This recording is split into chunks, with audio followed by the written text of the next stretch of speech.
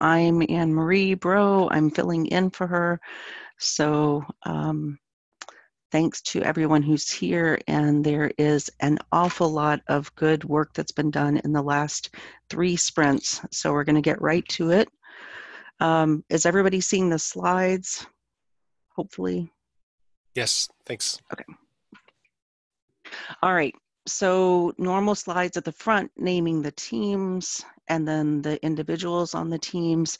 Not a lot of changes on the teams, except Anatoly has switched over from, whoops, Anatoly should actually be EPM, has switched over from FOLIO to the core functional team, and Bodan is new as of today, I think. So welcome. And I don't think we had any other changes in the slides.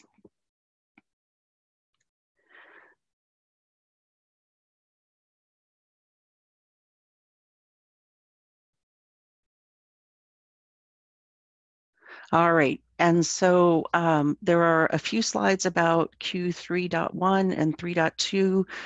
Jakob, do you want to say anything about the releases?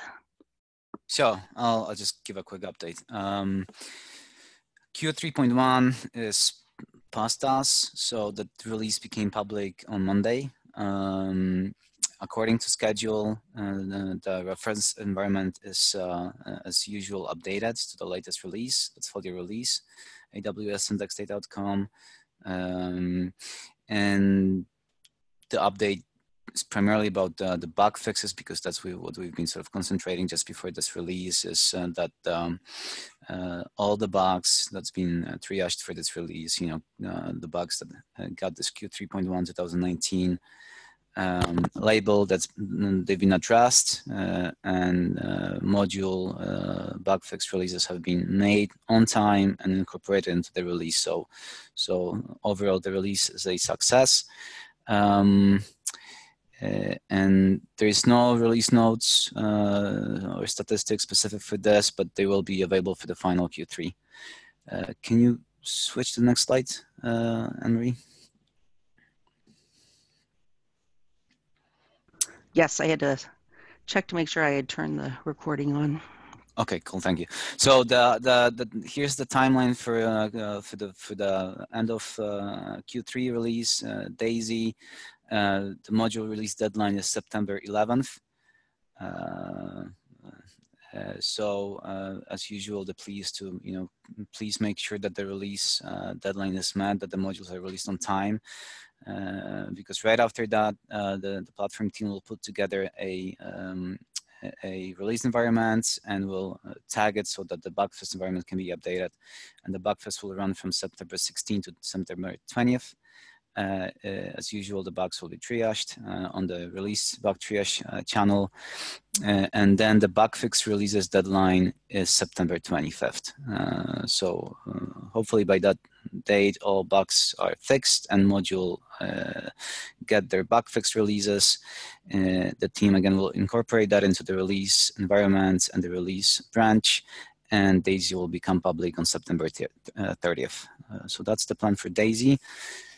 Anne-Marie, can you move to the next one? Yeah, and I'll just run through the plan for Q4. So there won't be a mid-quarter Q4 release. We're gonna go ahead and follow the quarterly release schedule beyond Q3. So for Q4, the plan is to have the release deadline on December 4th. So that's the initial release deadline for modules. Then, as usual, the bugfest will take place, and that will take place from December 9th to December 13th. And then bug fix release deadline is December 18th, and the Q4 release will become public on December 20th. So just in time for Christmas. Yeah, so that's the plan for Q4.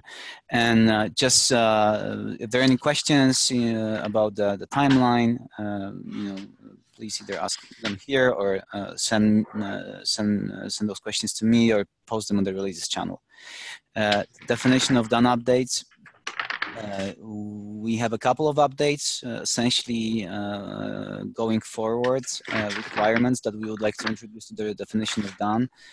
For all teams. So would like to introduce automatic schema and data migrations in this quarter, sort of targeting the end of the quarter release.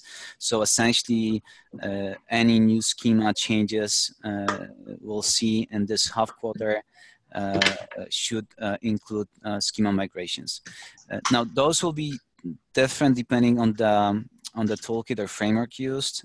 Some modules use different toolkits, but for the RMB based modules, which are the core modules like circulation and inventory, that means using the RMB based migrations, which are described in the README. And there's also going to be a step-by-step guide ready that walks through an example of how to implement the migration, and that's currently on a pull request, but it will be available this week. And then another request is to make sure that we have the APIs, especially the new APIs. This is the going forward requirements, properly documented. We've had those documentation guidelines for some time, but in some cases they're not being followed. So they're not undocumented APIs. They are usually problematic for people that want to consume them. So clients of those APIs, modules, other modules, or the reports and so forth. And another element here is the PR requests. We've the tech leads from various teams have met over the course of last month, trying to finalize a set of guidelines for the pull requests. Various teams has been using different sort of approaches here, but we've not had a sort of cross-team PR review guideline in FOLIO. So some parts of those guidelines have been established. So we now have a checklist, or actually a collection of checklists for various elements of the pull request. This is right now targeting the backend, so both the backend implementation and the API changes, but the front-end one is in progress. And there is a working document that the tech leads had access to where they could provide feedback. But there's also now a task to publish the result of that work on devfolio.org, and this will be done this week as well. And if you're interested in progress, see FOLIO 2020 2207. And I believe that's it. Could you flip the... Okay, and that's still me. So I guess we're getting into the highlights. So core platform, there's been many UX prods. I'll just mention here the ones that are the highest priority. So RMB 26 have been released last quarter, and that includes a bunch of new functionality and some performance improvements. Eric will be talking about some of those new functionalities for those that are interested in using them.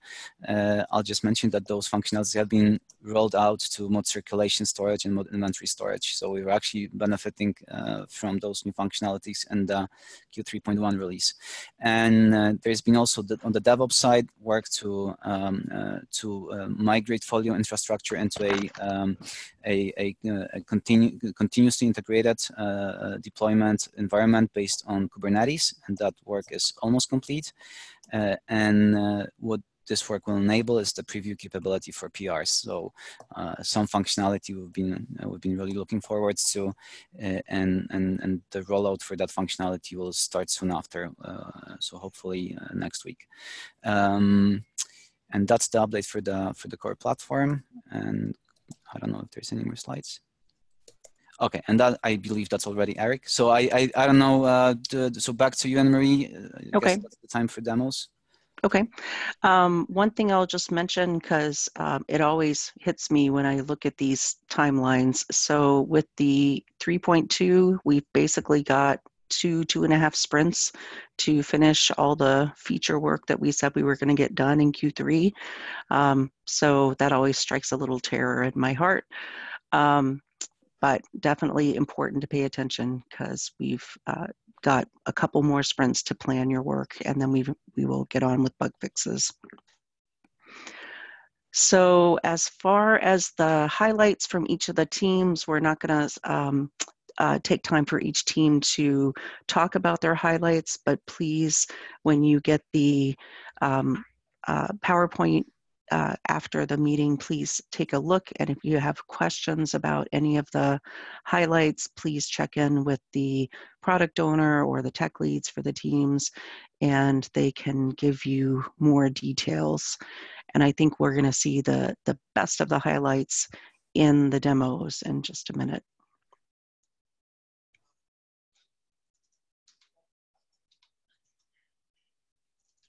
All right, and as to demos, we've got lots of people demonstrating today, so let's get right to it.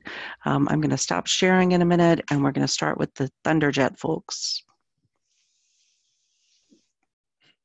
So Dennis, are you on? Thank you, Anne-Marie. Well said. This is going to be sort of a highlight reel of an incredible amount of work that's gone on over the last 3 sprints on a lot of different high priority features for acquisitions. And the Thunderjet team has been doing an incredible job of tearing through issues in Jira, and some of what we won't have time to show today includes some really important updates to invoices and the organizations app, the ability to create invoice lines based on purchase order lines, the ability to define adjustments for invoices, invoice lines relating to cost information, back-end work on creating vouchers for paid invoices, and a lot of UX cleanup for organizations, like changing our remove buttons to trash cans and adding actions like edit and delete into caret menus, and much, much more. We've also done some work on updating translation support for orders and other things. So just a quick thank you to those of you in the community and other development teams who've noticed issues and have sent them our way. We were doing our best to incorporate some of that work into all of our sprints as well to try and keep up with things. So with that, I believe the first things we're going to start with here is highlighting some changes that were made to the username and password management in the organization's application, which are sort of important things with respect to security. And to show some of this, I'm going to hand it over to Alexei, and we'll get started. Yeah, thank you, Dennis. So let me share my screen. I hope you can see this. Yes. So basically, we are heading to organizations application. Here we have organizations management or vendors in case of purchase orders. And basically, it has such thing as interfaces. I believe it's a way vendor contacts us or delivers online data, anything. So we can, it could be added through a separate screen we introduced earlier, and it has separate fields for credentials, username and password. So in this period of time, we added like more security to this. A new API was introduced where these credentials are stored, and basically it's hidden by separate permission.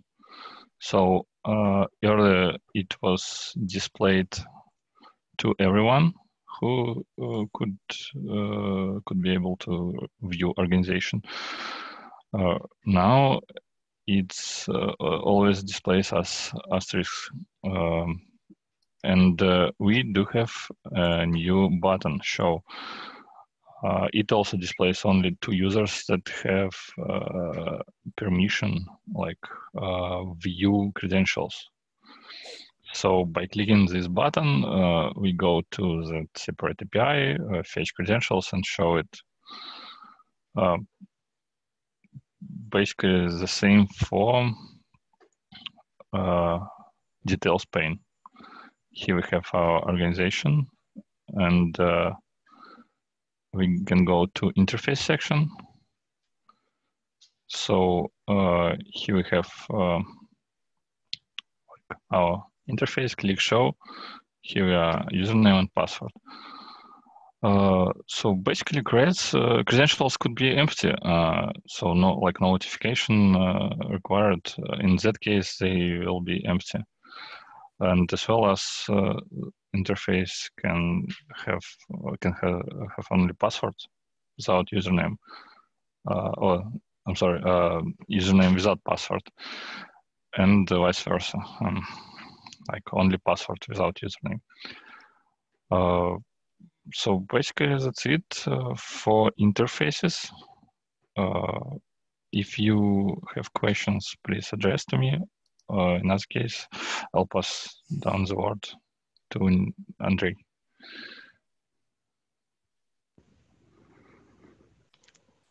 Thanks, Alexei. Thank you. Okay. And Owen's asking actually quickly in chat, it's a permission to view the credentials rather than a permission to see a specific credential. Is that right? Right. It's a common one for every just a view button and to ability fetch that API. So it's not for specific credential. Thank you, Owen. All right, thanks, Alexei. And Andre. Yes, hello. Do you see my screen, I believe? Yes. Okay. Last sprint's Thunder team also worked on linking orders and invoices, and now I'm ready to present what we have for now. Let's navigate to orders page. Select orders tab. And we can see the list of orders. If we select one of them, we will see the details pane, and here we added a new accordion named related invoices. So here we can see main information about related to order, the selected order invoice, like invoice number, invoice date, vendor name, status, and expended amount. It's main information about related invoice, and the main and very useful feature is that invoice number, it's a hyperlink. If user want to know more information detailed, he can click on it, and he will be redirected to a selected invoice. So here we can see more information. We were redirected to invoice app, and if needed, we can see or do something what we need. If we go back, the same functionality was added to PO lines. Here we can see the same accordion with the same information, and I want to mention that if there are no related invoices, user will notify it about this on this meme. If you have any questions, let me know. So questions about invoices and orders. It's great to see them starting to connect to each other. Yep. And if not, then we'll switch over to Makita. Yeah, hi guys. Let me share my screen.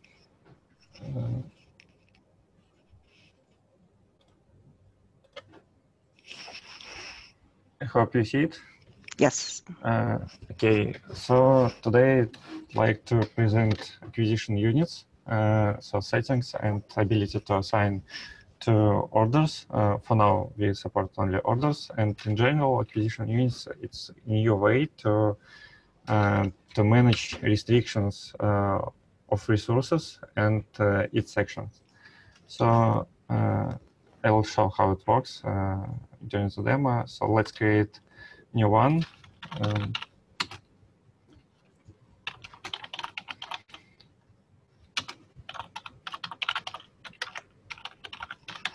So to create unit, we need to specify the name of this unit and actions that will be restricted.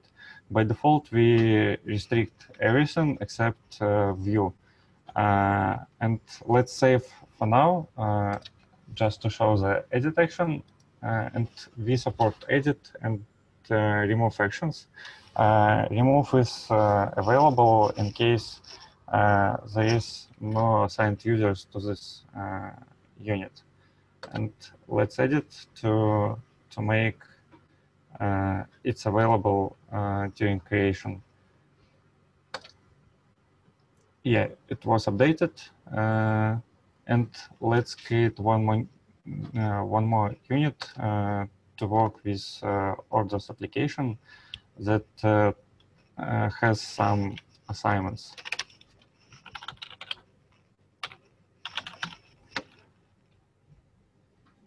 Yeah, save.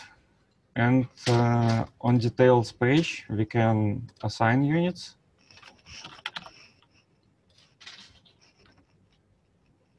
And I created this unit before this user before the demo, so let's assign it to previously created unit. And yeah, it was assigned, and we can remove assignments. And you see that delete now is disabled because there are some connections.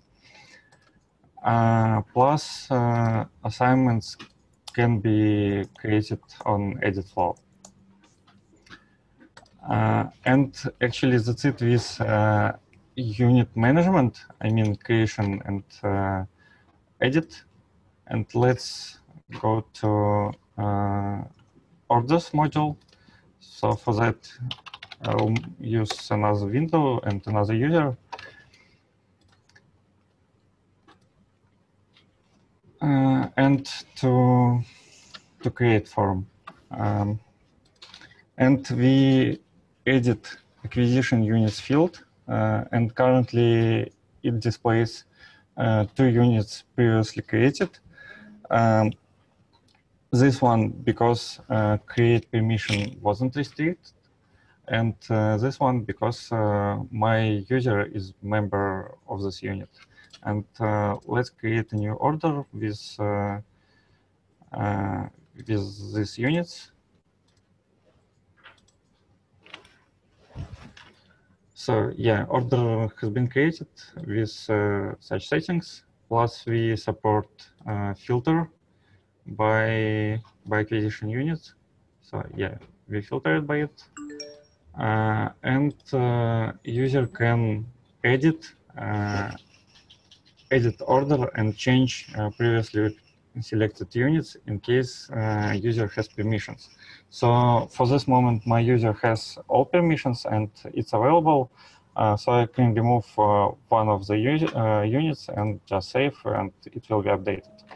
Yeah, and let me change user permissions.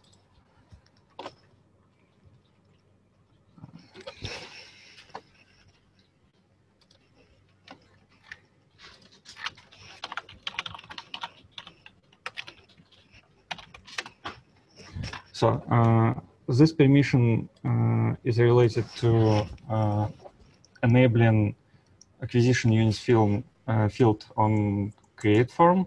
So let's remove this. And another permission to manage acquisition units on edit form, and remove it as well. And to apply changes, let's sign in again.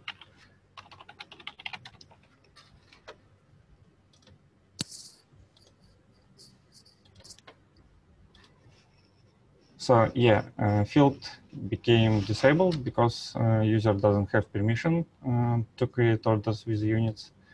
And let's edit previously created with unit.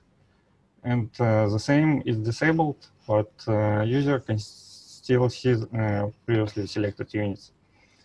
And mostly that's it with acquisition units. For now, we support assignment and management of these units on orders items, but we for now don't support restrictions itself. And in future, users from another units won't be able to edit or delete such orders or invoices. Actually, mostly everything from acquisitions modules. And seems that's it from me. Thank you. Feel free to ask me. So big new functionality in acquisitions that's going to spread to other parts, the invoices and the finances at some point, but we've started in orders. And was Alexei, did you have one more bit? We do have one more thing, yeah. Okay. There's just one Real last quick. thing. Little Steve Jobs moment. Yeah, we have one more thing as templates. Basically, I hope you can see my screen. So I'm not sure if we already have shown this before. It's a theme that lives in settings for orders and order templates. Basically, we can create a template that contains all information from purchase order and purchase order lines.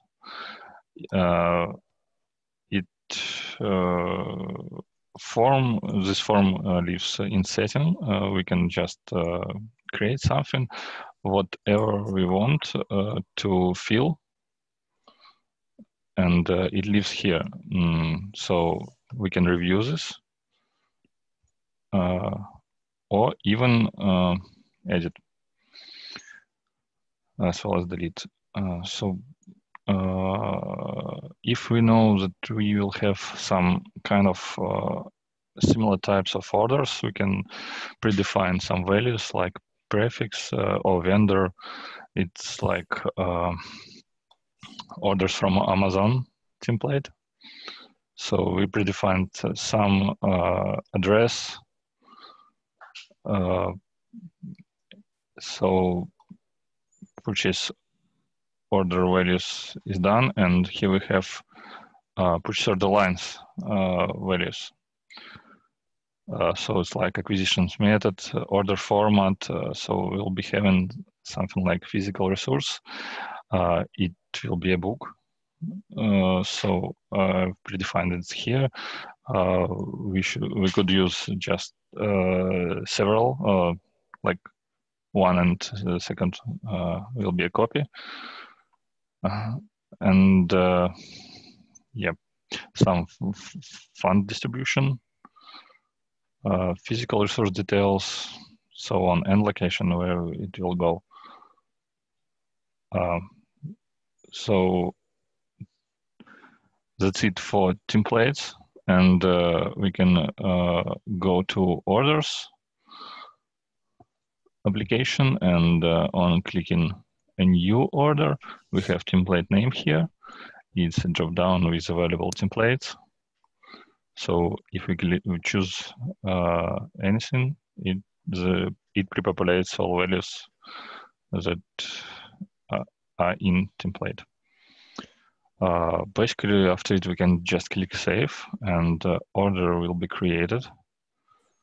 Here we have our order, and by clicking on add PO line, it pre-populates PO line values as well. So we can just go to instance, to inventory to look to some book, what we want. And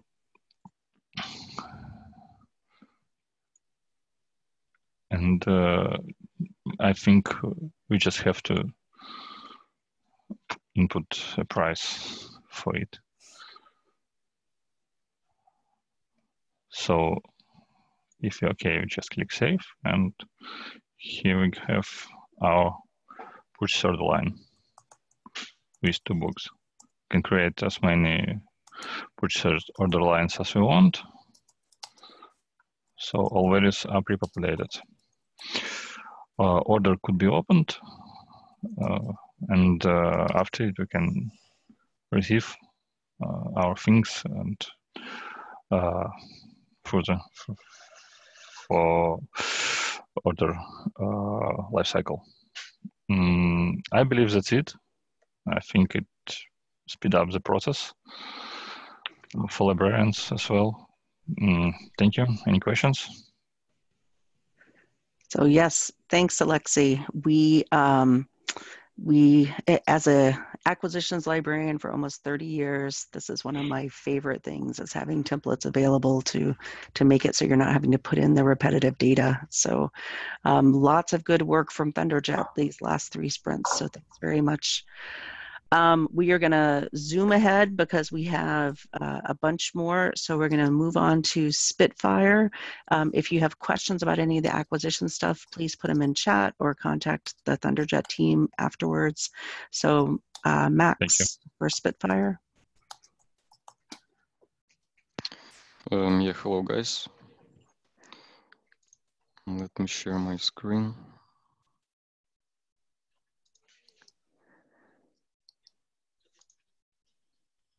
Can you see it? Yes. Okay. So the first thing which I want to show you guys is filtering nodes by node types. First of all, I'm going to eHoldings app. I will be using eHoldings app to demonstrate you this, but it's available to any app which uses nodes functionality. I'm gonna search for a package. And if I open the model which we use for assigning and unassigning nodes, there is a new accordion called node type, which is used for searching for nodes by their types. So currently there is only 3 node types in the database. And for example, I can select a general node type. And we see that as a result, we get a list of only 1 node, which is called some node. Then I'm going to choose another node type. Let it be another node type. And as you can see, we get a list with different nodes. This is a multi-select, which means that we can select more than 1 node type. I'm going to select all of them, and you can see that we see all of the nodes which we previously saw. I guess that's all for this feature. The next update from our team is searching by text only. Actually, searching by text was already demonstrated on the previous demo by Carol, but since then we've made some changes to it. So previously I performed a search by a package title, by a package name, and now to search for packages by text, I have to first click this checkbox, search by text only. I'm clicking it, and after this, you can see that the search input and search buttons are disabled. This is because in eHoldings app, we don't want to allow a user to search by, for example, package name and by text at the same time.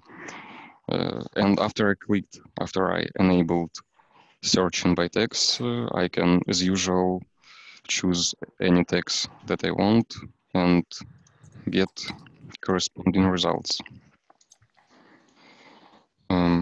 Guess that's it for this update.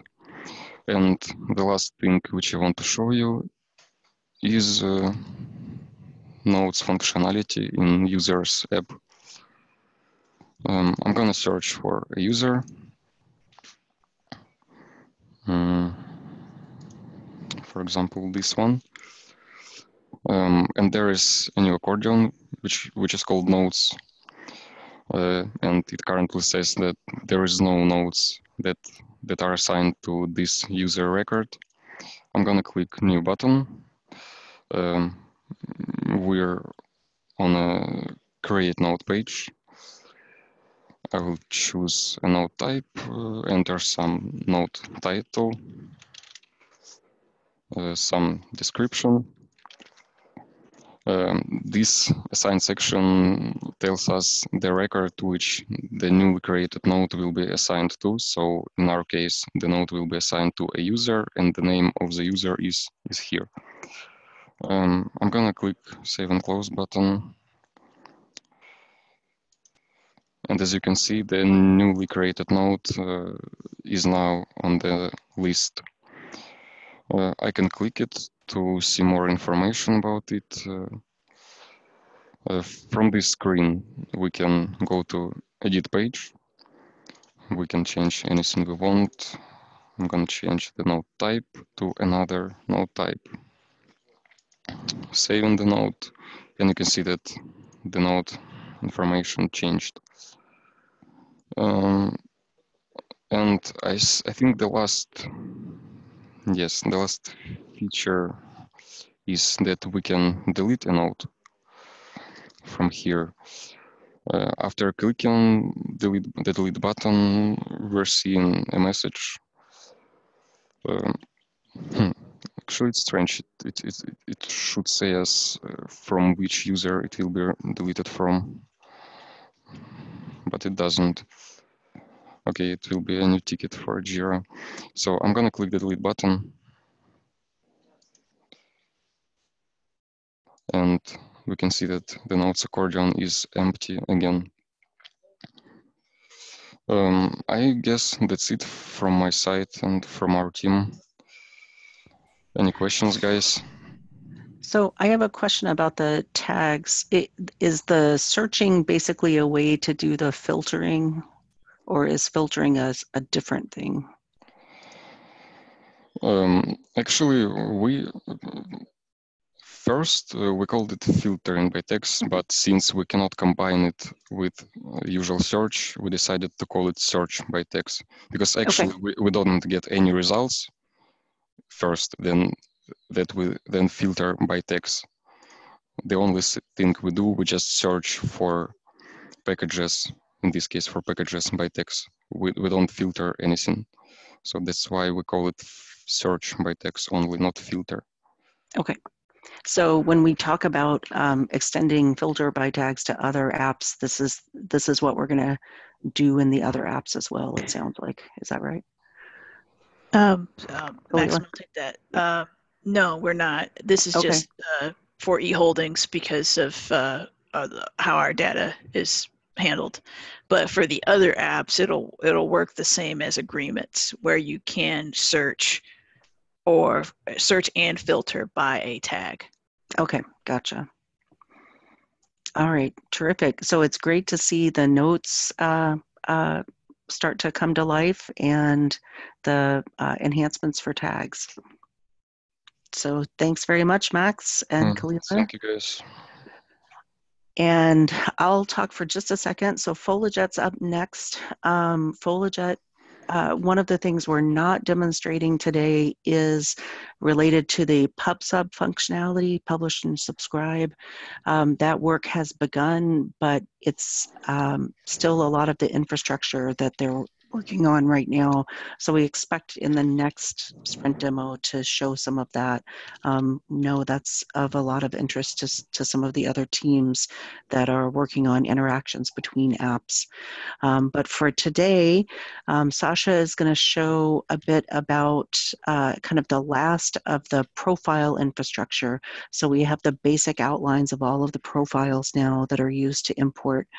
And we're starting to work on the details of those profiles. And then Taras is going to show a bit more of the refining of the integration with between source record storage and inventory. So I'm going to turn it over to Sasha. Yes, thank you. Let me start.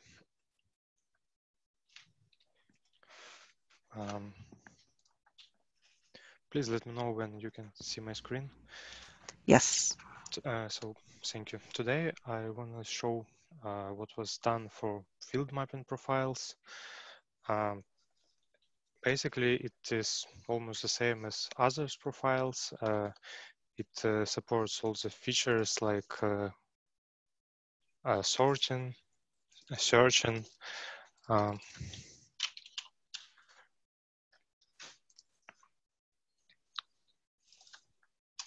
and we can search by name, folio record type, and text. Also, we can create new records.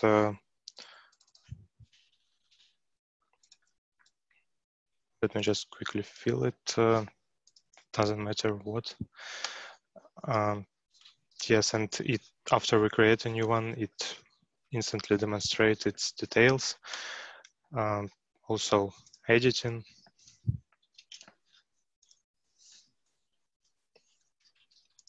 And duplicating.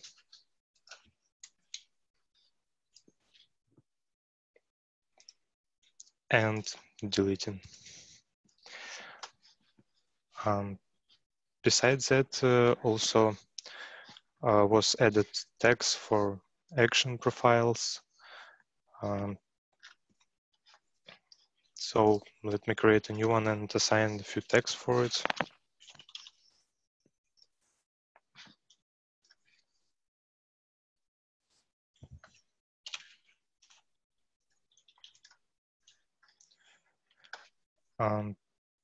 And at the moment we are done with basic profiles functionality, and we have started on details for match profiles. So here on a new match profile form in the details accordion, we have this tree view which demonstrates connections between record types. And for now, it is just this select, but in future we'll be able to choose not only in common record type, but record type to compare. And this works just like simple select. So now it does not have any action, but it can be assigned any functionality, like by clicking on any of those. So that's basically it. Now I'm going to give over to Taras, and if you have any question, please ask. Thank you. Thank you, Sasha. Questions, or let's go on to Taras.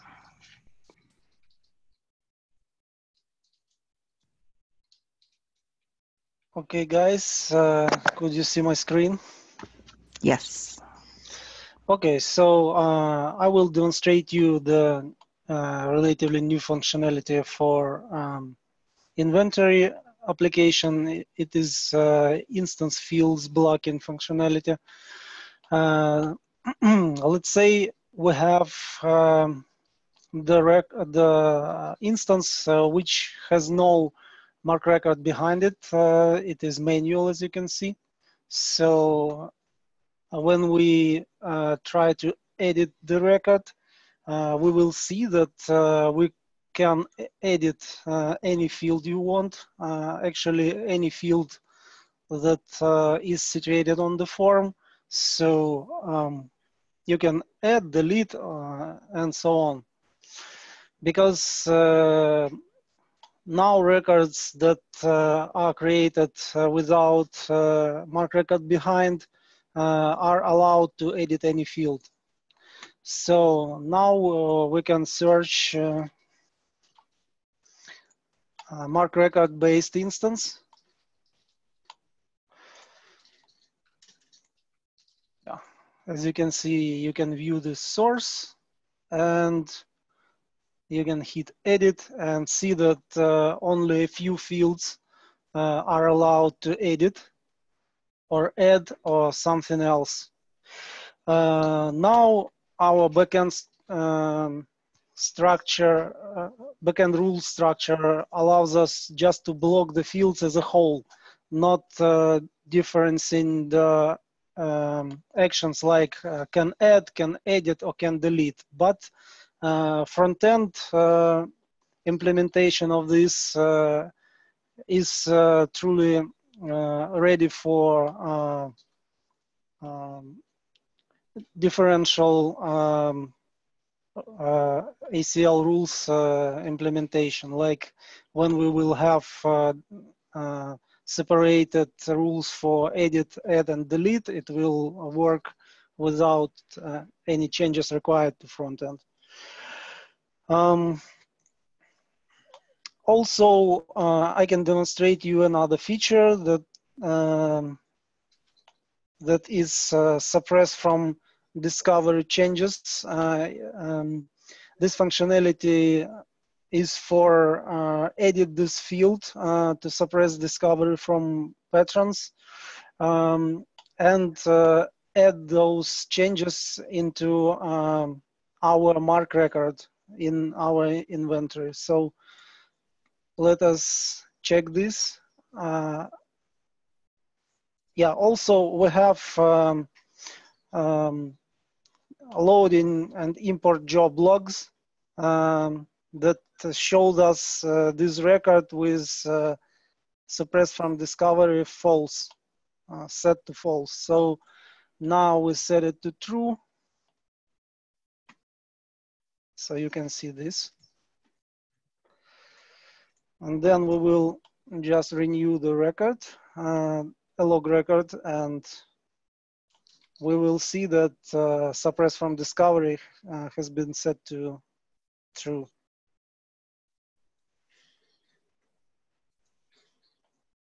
Yeah, as you can see this. So that is basically it for me. If you have any questions, please ask.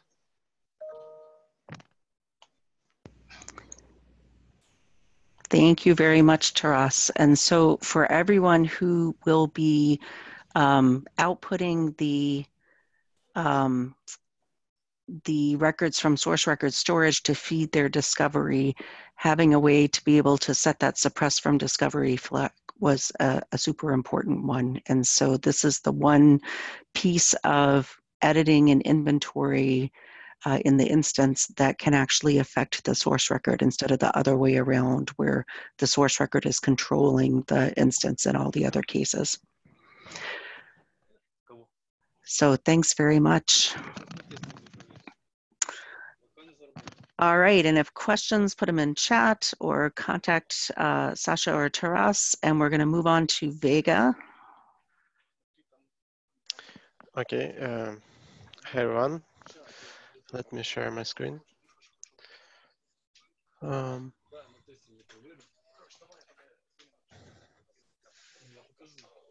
Okay, can you see it? Today I want to show you a reset password behavior. It was reworked recently by a Vega team. First of all, permission to reset password was deleted, so user can reset password without permissions. Also, password validation was moved to the backend. So firstly, let's get a link. I have pre-created user for this. And let's sit in an incognito tab. Okay. Let's add some password. As you can see, password validation occurs after the submit. And let's create a valid password. For example,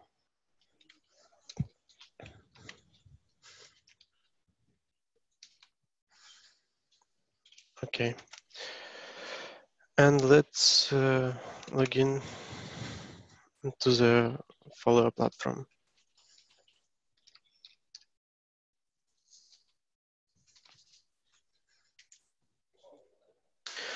Probably that's all from my side. If you have any questions, please contact me. And that's all. Thank you. So quick and easy. Looks good. All right, Alexander.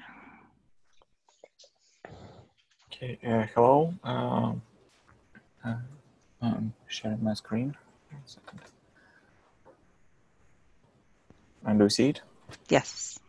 Okay, so today I'm going to show you reworked staff sleeps tokens functionality and also updates in check-in and check-out nodes. I already prepared templates with list of all available tokens, and UI part of adding tokens was already presented on previous demos, so I'm going to skip this part. In order to receive more data for tokens, I updated existing item, and also I've added check-in and check-out nodes. So let's try to check in some item. Let's check in. As you can see, new fields added to the nodes. It's date and source. Who was added this node? Let's confirm it. And system proposes us to print sleep, which was taken from the staff sleeps template. And here we see list of available tokens filled with real data from the item. Also, this functionality can be accessed via this menu. We can review check-in nodes once again, and also we can print transit sleep if it's needed. So now let's try to check out item. First, we need to choose some user, and let's enter a barcode. So in this case, we also have updated checkout nodes, and we have date and source. I guess that's it. If you have questions, please ask.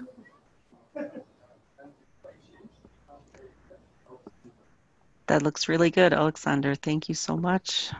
Okay, thank you. All right, questions in chat or to the team. We're going to keep moving through because we've still got a bunch of folks. So we're going to switch over to Concord and Victor. Hello, hello, Maria. Hello, guys. I'm going to share my screen. 1 second. Could you please tell me if you see it? Yes. Okay. The first feature which I would like to demonstrate is the change which we introduced at the beginning of the first one which I introduced actually is changes to locations settings, and this is about locations list. For now we have location list feature with more information which were before and visibility to sort data. Just in order to compare stuff, I would like here to demonstrate the previous version where we just had location names and which are basically clickable links in order to open details and stuff. And now we extended the information, and now we have status and code as well, and and sorting and other functionalities remains the same. So this is the first one. The next one is that we added validation for code for location code for institution, campuses, and libraries features, because we will need this feature in future for circulation rules editor, which will rely on that codes. So, and for us, it's important to have them required. Probably in the future, we will add more on validation stuff in order to restrict validation even more. For now, it's the same as for name field. Okay, and the next feature which I would like to demonstrate is if you find fields for overdue loans report. And this is another field which required a lot of backend work in order to complete it, and a bit of work from BI. So this is just ended up with refined value for items in overdue loans report. And another feature which we added while working here is to ensure that when we hit overdue loans report button, we only demonstrate here items which are in the past, because before it was only it was also included ones which are basically with the status open. So for now we had a restriction on due date field as well. And the last feature which I would like to demonstrate is changes to UI users app, because we introduced it only for this one. However, it will be easily reused for other applications. So this is like for a footer with cancel and save button, save and close button. And as I said, this is a shared component which other apps may easily reuse.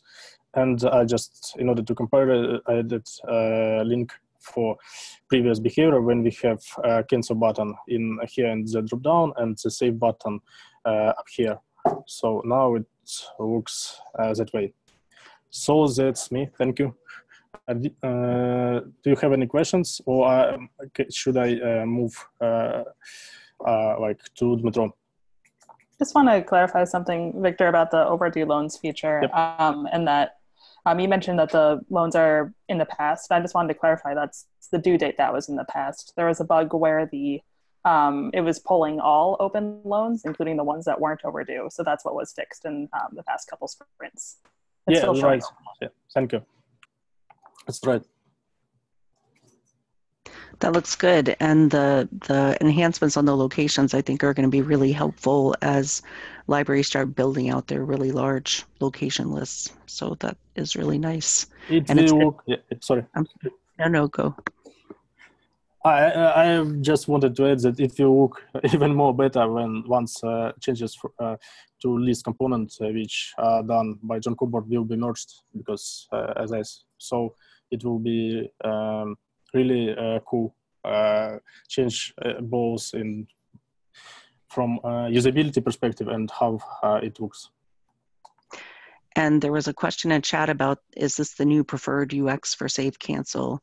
And yes, this was one of the changes that was based on the usability testing that Kalila did a few weeks ago to make it more prominent and make it so that you don't have to scroll back up to the top of the record to hit save by having the save and cancel always persisting on the bottom of the screen. So that's going to be a nice change, I think, but something that we're going to need to implement across a lot of the apps.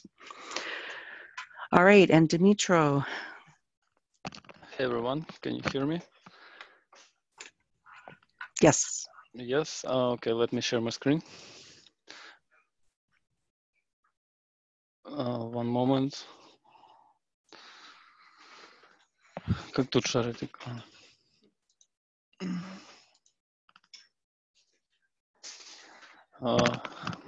Can you see my screen? Yes. Okay, I'm going to be demonstrating a feature that we've been working on. It's about saving a patron group for anonymized loans. It's a backend only ticket. So I opened an active user details, and we can see that he belongs to staff patron group.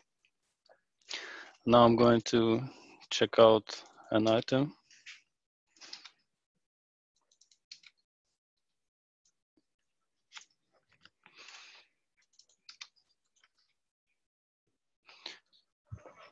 Okay, a loan has been created. Now I'm going to check that item in to make the loan closed. And I'm going back to user details to his closed loans. But before, I need to remember that loan ID. Here it is.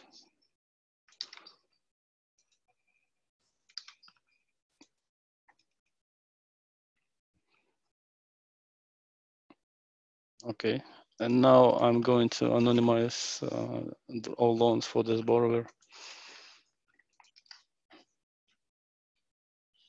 Okay. Let's assume they all have been anonymized. Now I will try to get loan details.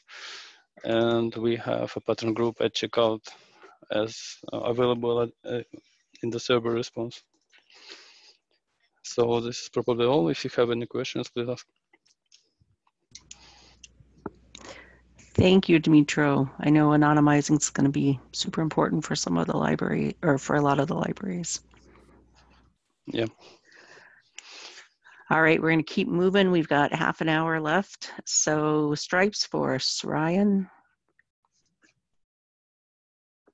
Yep. So the UI app template. All right.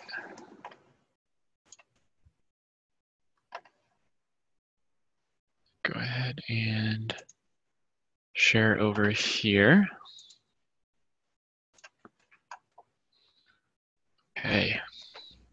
So something that I had started early on was moving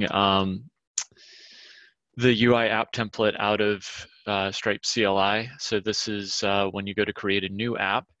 All the templates were stored in the CLI repository, and what we wanted to do was to move it into its own repository in GitHub for a few reasons. One, so that it would just be easier to find for maintenance, but also a big reason why we wanted this is that it would be able to run under its own CI/CD process, so that we could run tests on it, and when we go to update the template, if there are any breaking changes, we can catch them early, so that when people are generating new applications, they're not generating applications with faulty code or that have broken tests out of the box. So just a quick test of that. So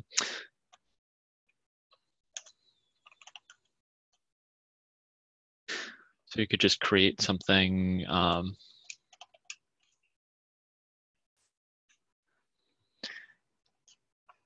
and so what the CLI does is it actually pulls down the latest from master of this UI app template.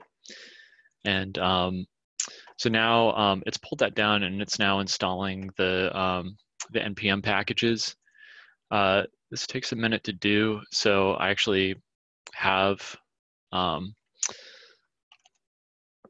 app already created that's already installed. And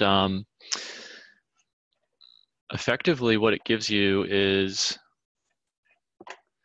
I have it open here, and it's replaced, it has a lot of placeholders with double underbars, and it replaces them with the name that you gave it. In this case, I just called it Ryan. So it's stuck that there.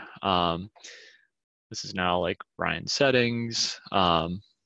And it also generates a README and replaces everything with the name you have, and then just some basic instructions for running the new application. So if I were to go ahead and run that,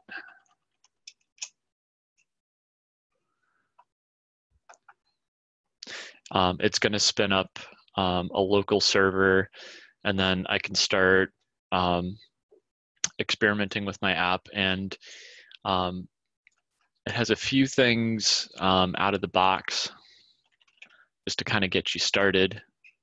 Just make sure that it just takes a second here.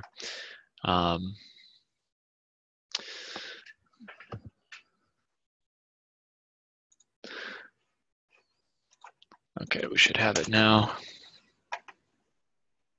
Okay, yep, so here's my new app, Ryan.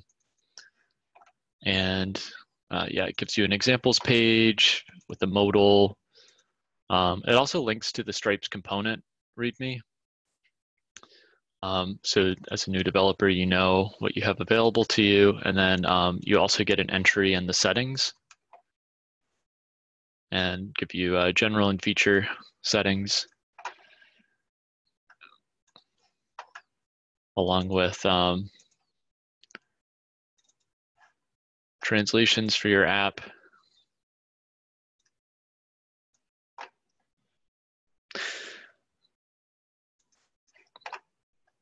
And yeah, there's a few other things.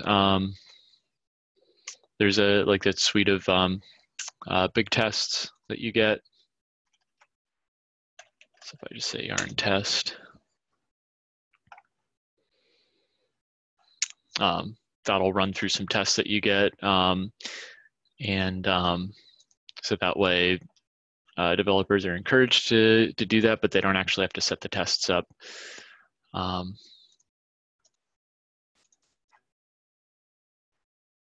And it's also templated with your app name.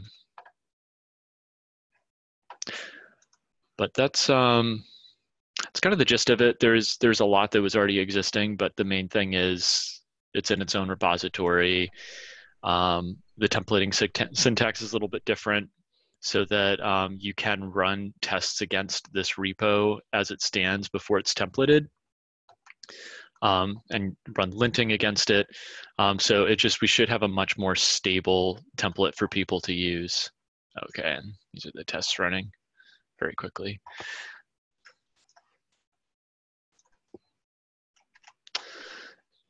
That's about it. Any questions? That looks awesome. I think packaging it up, making it easier for the UI devs, it's going to be really nice. And also the encouraging of the testing piece. I think that's all really great. And you got a really nice compliment from Zach in the chat. From everybody in the chat. This looks great. Yeah, thank you very much. Thanks, everyone. Yeah, and this also might be an opportunity later on to add more examples for people as they move forward, but should help with that. So thank you. Awesome. All right. And Rasmus? Yep. Can you guys hear me? Yes. Give me 1 second here.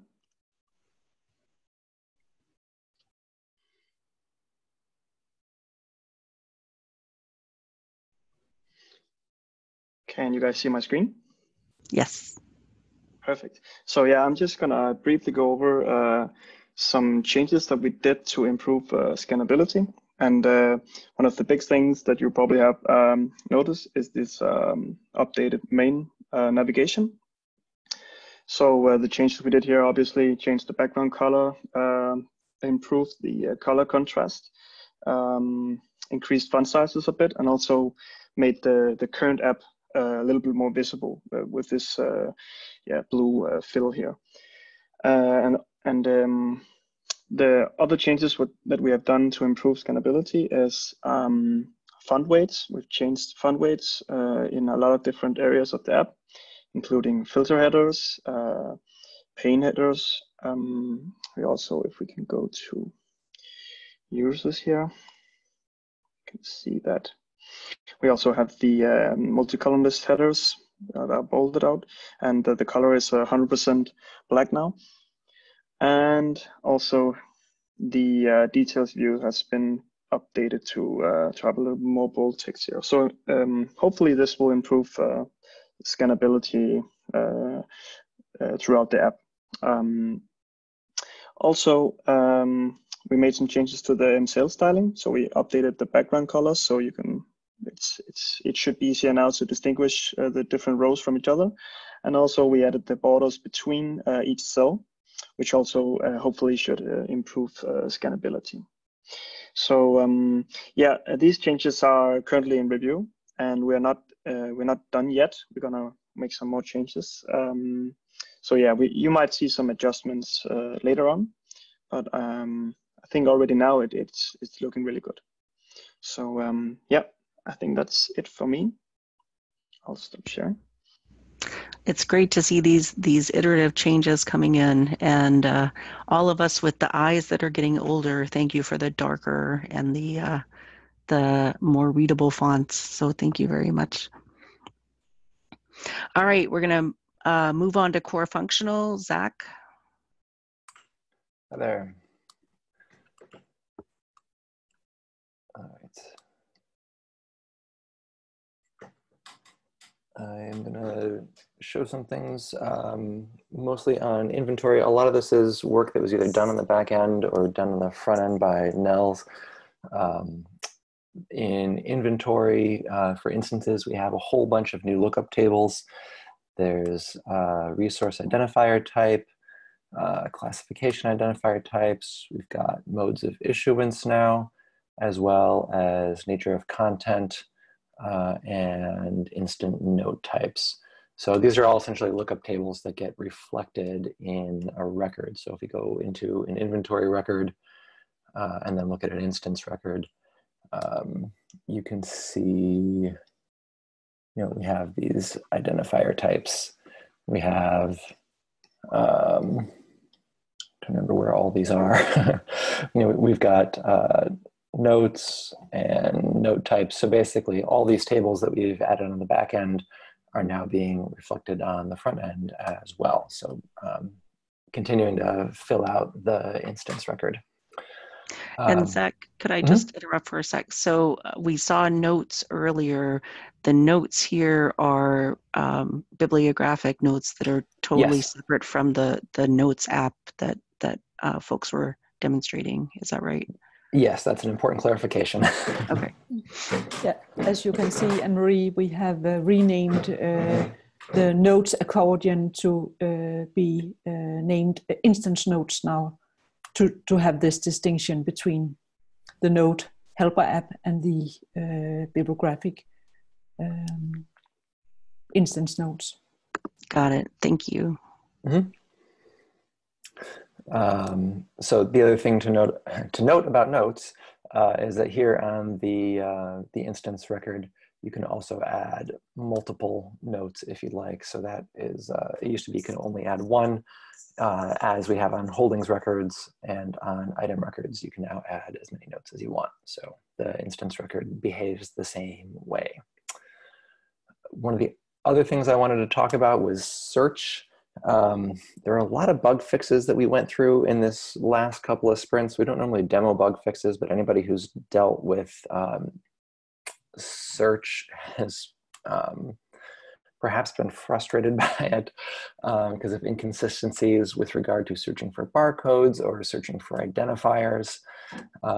You can see I have an instance record here that has an ISBN and an ISSN, and then another ISBN here that's got a dash in the middle of it. Dashes used to throw, actually, let's just reset this search. Dashes used to throw things off. I think we'd get an error message, but that should be working now. Oh, DEF. So you can see all this stuff is working. 1, 2, 3. We've got right truncation as well going on. So a lot of work by the backend folks to basically really improve search. So if you're someone who's in inventory, you should notice that the all search works, and then searching via identifier contributor. There've been a lot of improvements there on the back end, and then we've been able to leverage that work to present cleaner results on the front end. There's a bunch of different tickets that are all related to search. I'm not going to go into every single one of those, but it's better is what it comes down to. The last thing I wanted to present here, for a while we've had a, I made this too big and I lost my edit button. For a while we've had a button in the user app so that you could add all permissions. This was not a reliable button in the past. It did not necessarily add all permissions. Now it actually does. So again, if you're someone who's dealing with permissions, whether as testing or in terms of adding permissions to users or creating permission sets, the add all permissions button is 100% functional now. That is it for me. All right, thanks, Zach. And yes, all of us who are searching welcome the changes. Keep them coming. So, Michal. Hi, everyone. Thank you, Zach, for demoing this. Let me just share my screen here. Can you see it here? Yes. All right, let me just flip here. So I have a couple small changes to show you too. The first one is related to moving the existing requests to a different item. So as you can see, we have this new option now called Move Request now on the request details screen. And if I hit that, I should be able to see all other items which are associated with the same instance as the item of the request I'm trying to move. So in this case, we have four other items. I will just pick maybe the book one here. And after I click that, you can see that the request has been moved to this different item.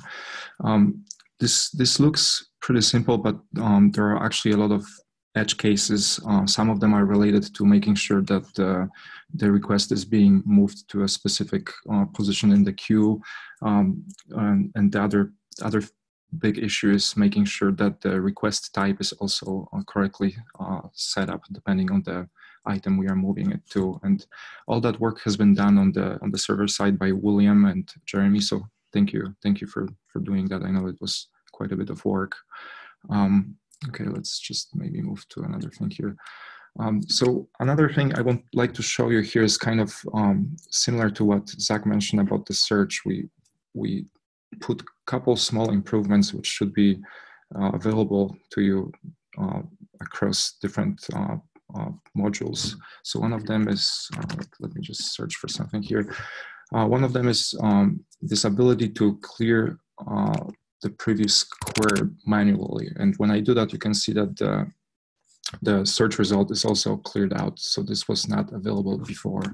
Another little thing here is that when I hit reset all, the query string is also cleared out. This wasn't here before either. So that should make the experience a little bit nicer. Let's see, the next one, let me just move this here. The next little thing here is that we added this item damage status to the inventory item form. So before, I believe we didn't have that. Now you should be able to pick one of those and it should be available. And the last thing I wanted to mention is that we recently ran into some performance issues across different modules. You could notice them mostly on big forms like this instance form. You can see it's a pretty large form now, and it got to the point where you would not be able to scroll or like type something here. And there's a bunch of work done in Stripes Connect, mostly by Zach, Mark, and Victor, who contributed some ideas to improving that. And we also switched to a different library called Final Form, which should improve the performance quite a bit. So you can see I'm finally able to like scroll and type here without any issues. And as the outcome of this work, we also created this new module called Stripes Final Form, which is very similar to what we had with before with Redux Form, which is basically just like a wrapper around Final Form, which should allow you to integrate quickly with any Stripes, existing Stripes form modules. And that's it from me. Please let me know if you have any questions. Thank you very much. Definitely more search changes. Good. Who are we up to? Magda? Yes, hello everyone. I will demo some simple examples of title level requests. Let me share my screen.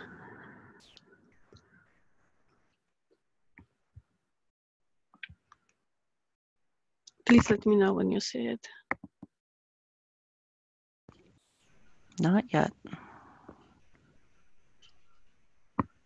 Here it comes. All right.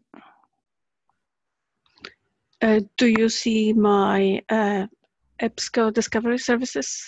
Yes. Okay, perfect. I'm going to go through a couple of simple scenarios, and I assume there will be more questions. I'm open to answer them. We are running out of time, so please ping me on Slack or through email. The functionality that I'm going to present is on the EDS, EBSCO Discovery Services available in production, and on the FOLIO is a part of Q3.1 release. We will have another EDS release next week, but I will talk about this later. For the demo, I'm using our integration environment. I have a FOLIO test account set up. This is Cecilia Chang, patron, and we see she already has few checkouts, holds, and fees as well. We are going to try to create a title level request. Let's look for the item.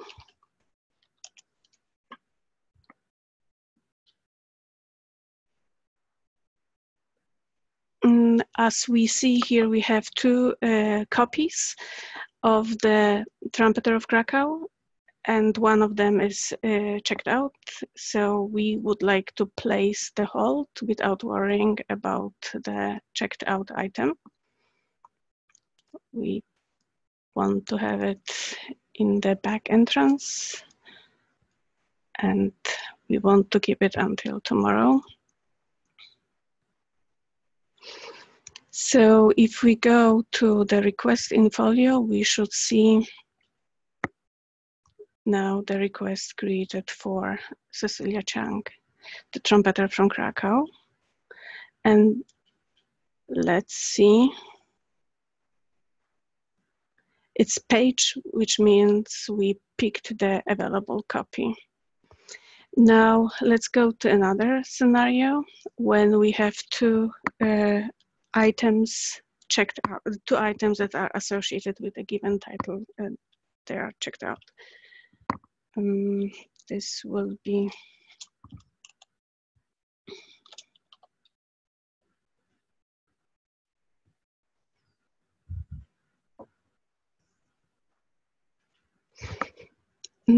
those two copies are checked out. One is due tomorrow or today, and the other one is due at the end of the month.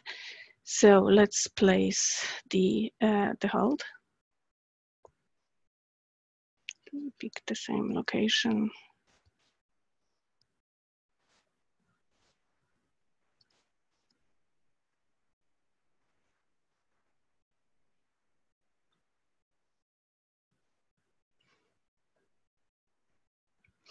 If we go to the requests,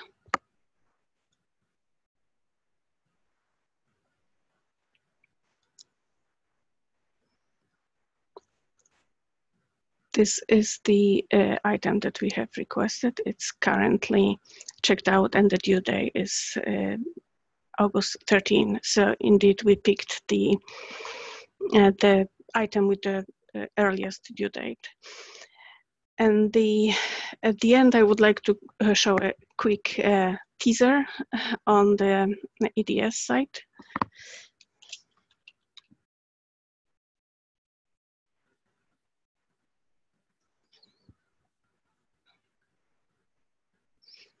So this is the example of multi-volume item. At this point, if we place the hold, it will pick one of the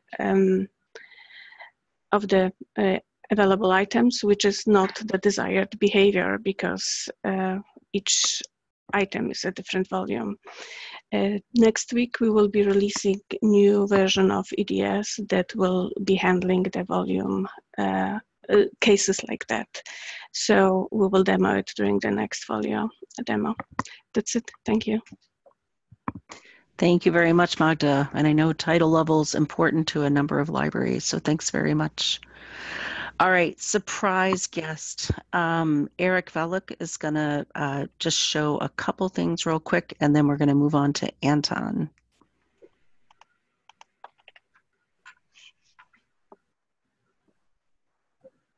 And Eric's from Core Platform, I should say. Hello, everybody. Can you see my screen, I assume? Yes. I'm just going to rewind a bit to show you the slides that we flipped past really quickly. There's two very important optimizations that have been done by the Core Platform team. The first one is the addition of CQL array modifiers, which were indirectly demoed by Zach a bit ago when he was querying in inventory storage, because all of those drop-downs options use this query. And the documentation is available at the link you see there. For objects like the one shown, you can create CQL like the property equals /at type 1, blah, blah. This is about 10 times faster than the previous method, which was using regex expressions. It does require a schema change to note the fields that are indexed, like are being used here. Like I mentioned, the takeaway is that it's much faster and easier to use. So the second optimization that's been added is the ability to query across tables. Previously, views were used to emulate this functionality, and the view itself captured the join. But now you can use CQL like displayed here at the bottom. The table system that you see there is also a real-world example from Auto Inventory Storage, where an item is related to an instance, and you usually query on the instances to ask the item barcode. This is all done at any arbitrary depth. It could be 1 deep, it could be 3 deep, it could be 10 deep. I would not recommend that, but I guess you could. And it's done using subqueries.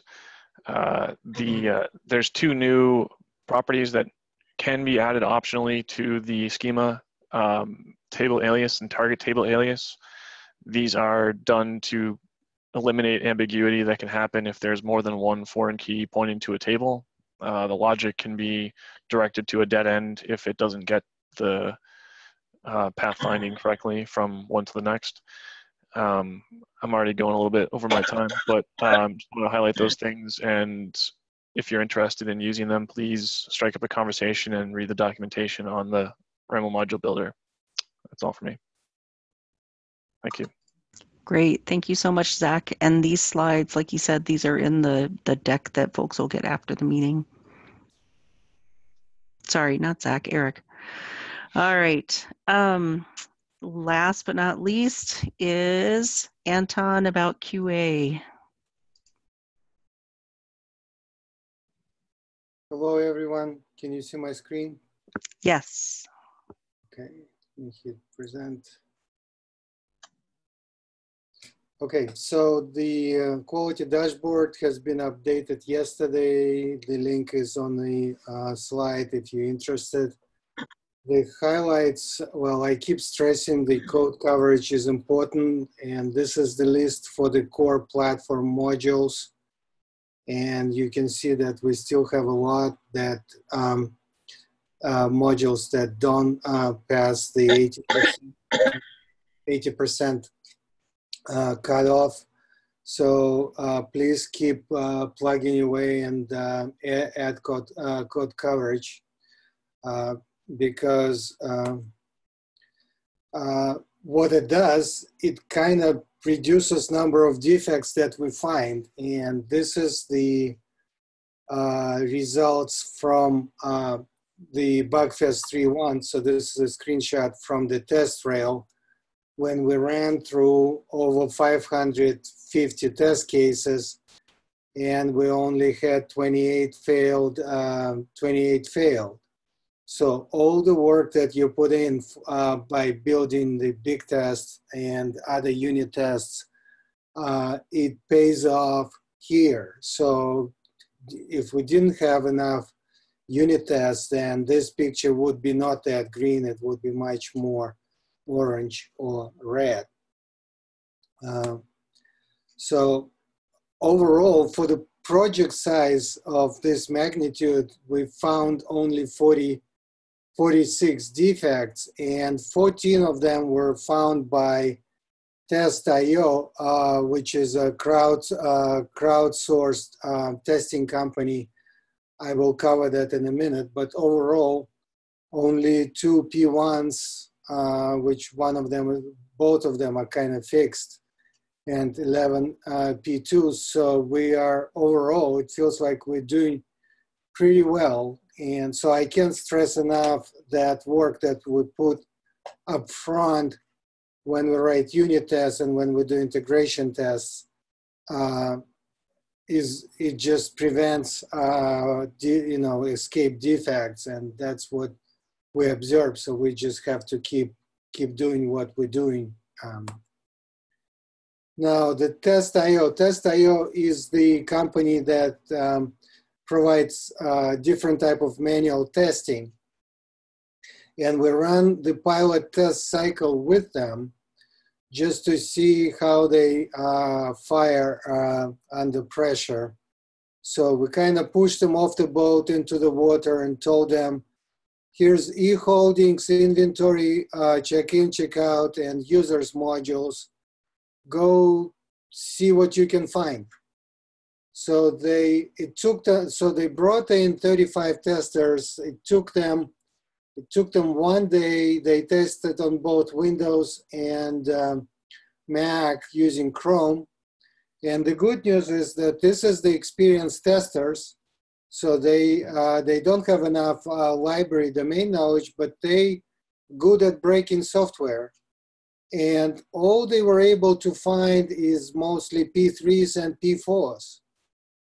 So there were no P2. I think it was one P2 bug that we reclassified as P2 bug that they were able to find. Other than that, they didn't find much. So again, guys, credit to you all. It just kudos to all the teams that did a good job and put out the release that kind of was not easy to break. We all know where things not working well, but besides the point, users can get things done, accomplish their tasks, and relatively fast. We only had one performance issue with search by barcode that has been fixed already. So overall, we did pretty well. So that's kind of all I have at the moment, and thank you all for your attention, and don't let me stand between your lunch or your dinner. Thanks very much, Anton. And if you don't mind just scrolling through the next few slides so we don't have to switch off.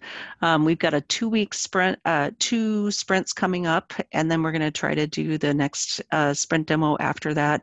These are basically the sprints to get your Q3 work done before we get into the hardening.